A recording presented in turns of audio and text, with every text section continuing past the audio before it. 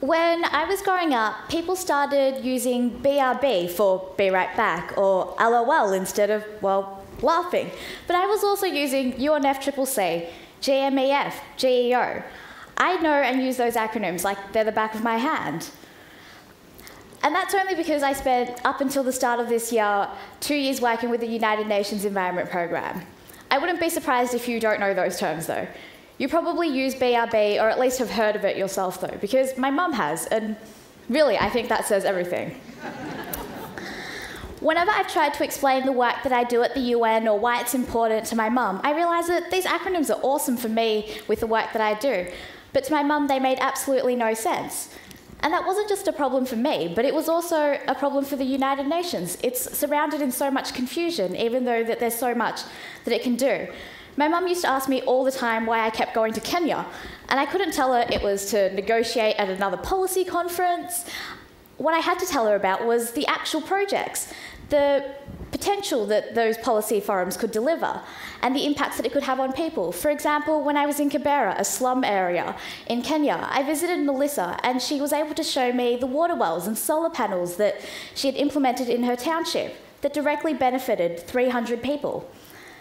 That project was only possible from funding that was an outcome of that policy forum that brought me to Kenya in the first place.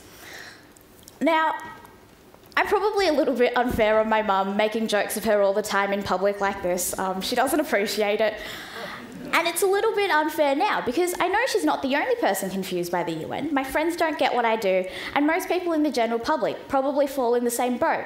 The extent of this problem is a huge one for me, for people that work within the United Nations, and for the United Nations itself. People see it as being a distant and irrelevant institution. They don't see how it's relevant in their day-to-day lives or the good that it can do. And when I was with the UN, since I've left the UN, I've spent so much time thinking about how do you fix the UN? How can I fix the UN? And I'm not going to lie, despite this talk, I have no idea. What I do know, though, is that stories about the impacts and the benefits that the UN can provide will always far outweigh the nitty-gritty policy details and the acronyms that are often associated with it.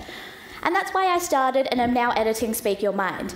We're not a traditional news publication just talking about who goes to which UN conference. We're also not an NGO talking about what advocacy points are relevant that week. We're a mix of the both. We understand the policy, but because everyone involved is a young person, we grew up using BRB. We know how to talk about this with other people.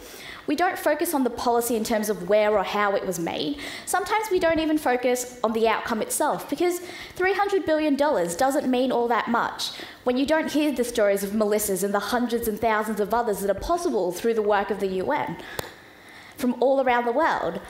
Like mine, for example. When I was in high school, I started this crazy campaign. I had this idea. I wanted to change 1 million light bulbs from incandescent ones to fluorescent ones. I managed to do that. Australia then became the first country to pass a law that banned incandescent lights. When I started at the UN, they gave me an opportunity to work on a campaign to take that law to 192 other countries. The entire world. And it's crazy. And that's why I'm here today, because I had this small little idea as a young little teenager, and I was able to spread and share that and implement it in my community. It spread across Australia, and with the help of the UN, it then spread around the world and is currently spreading. The UK's changing that law later this year. And for me, that's the power and that's the potential of the UN. And it's one that I always wish people would see. In the same way that I've seen and have experienced, being able to see beyond the acronyms and looking at the UN as a platform that can take ideas from anybody, from people like me, to the rest of the world. Thank you.